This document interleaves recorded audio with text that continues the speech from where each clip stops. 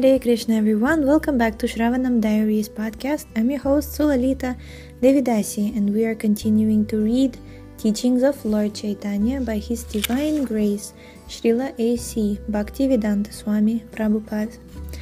This is chapter 16, Conversations with Prakashananda. Jai Prabhupada. Jai. So, continuing.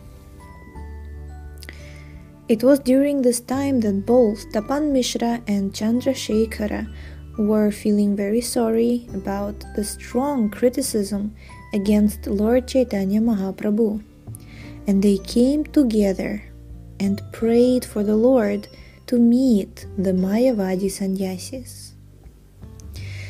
We have been mortified by hearing unfavorable criticisms from the Mayavadi sannyasis against you, they informed Lord Caitanya.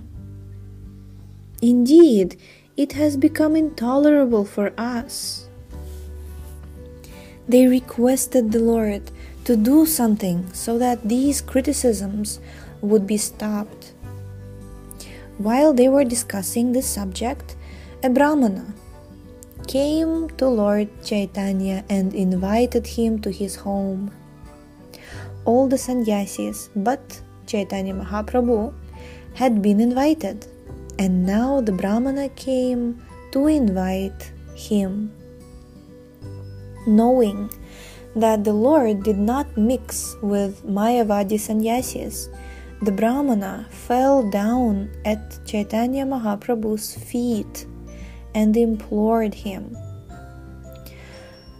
Although I know that you do not accept invitations, I still implore you to come and take prasadam at my home with the other sannyasis. If you accept this invitation, I will consider it a special favor.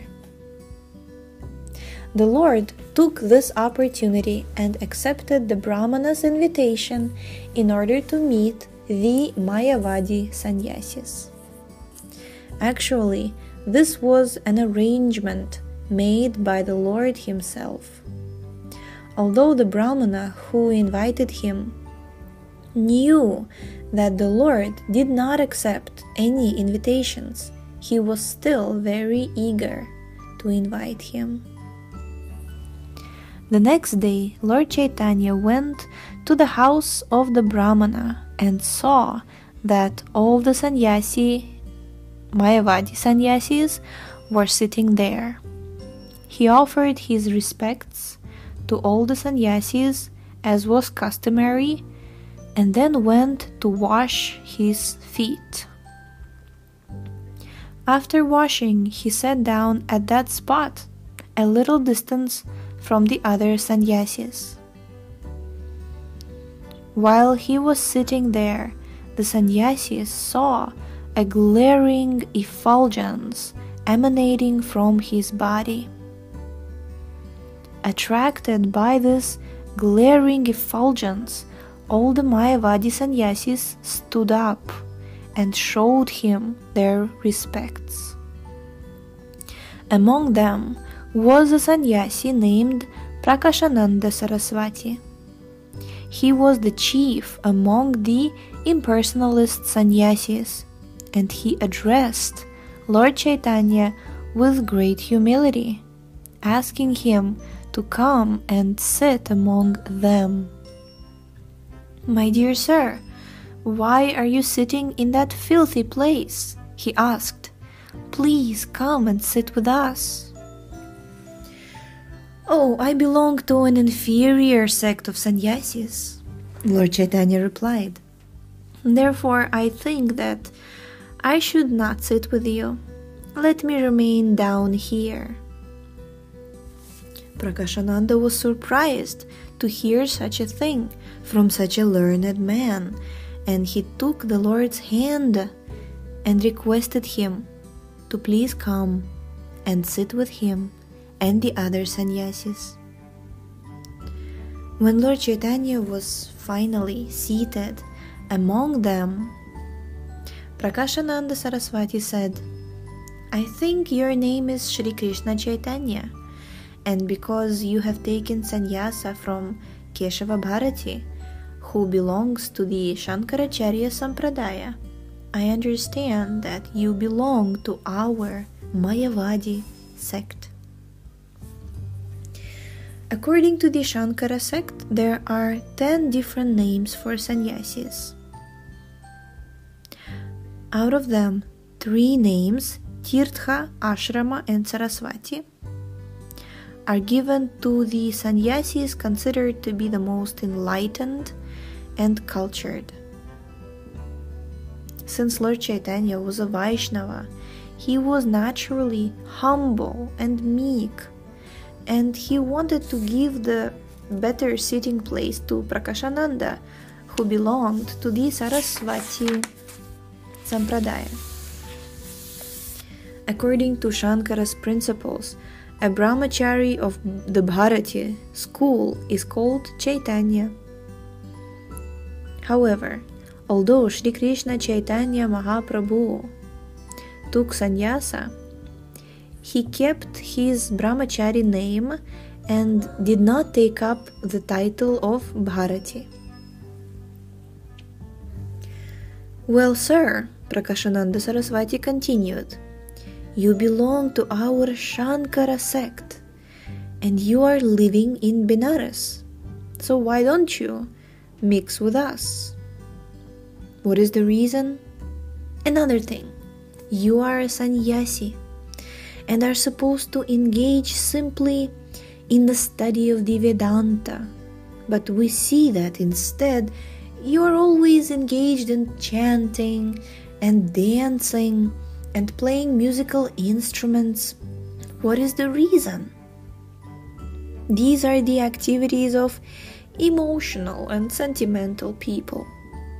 But you are a qualified sannyasi. Why not engage in the study of the Vedanta?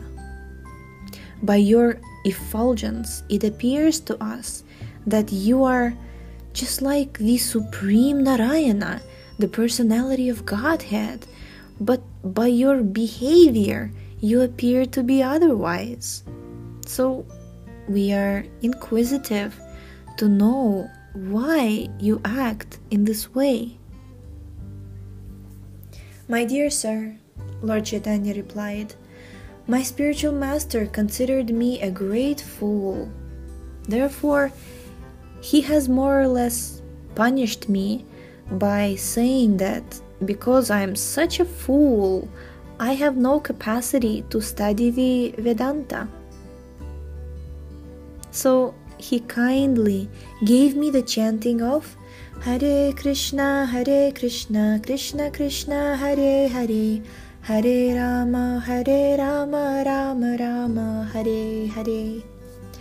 My spiritual master told me, just go on chanting this Hare Krishna mantra. It will make you all perfect. Actually, Lord Chaitanya was neither foolish nor ignorant of the principles of the Vedanta. His purpose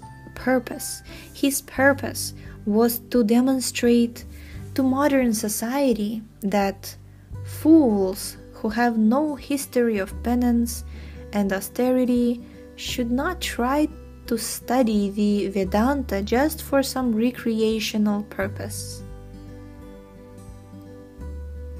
In his Shikshashtaka, Lord Chaitanya said that one should be in a humble state of mind, should think himself lower than the grass on the street, should be more tolerant than a tree, and should be devoid of all sense of prestige, and ready to offer all kinds of respects to others. In such a state of mind, one can chant the Vedanta, philosophy, or the holy name of the Lord, of God, constantly. The Lord also wanted to teach that a serious student of transcendental science should exactly follow the words of his spiritual master. According to the calculations of his spiritual master, Lord Caitanya appeared to be a fool. Therefore he said that he should not indulge in the study of the Vedanta, but should continue chanting the Hare Krishna mantra. Lord Caitanya strictly obeyed this order. In other words, Lord Caitanya impressed on the Mayavadis that the words of a bona fide spiritual master must be strictly followed. One who does so becomes perfect in all respects. On such a perfect note, we shall conclude today's short episode. Thank you so much for tuning in today. The link to this book is in the description. Please check out our website shravanamdiaries.com. We shall continue tomorrow. Hare Krishna.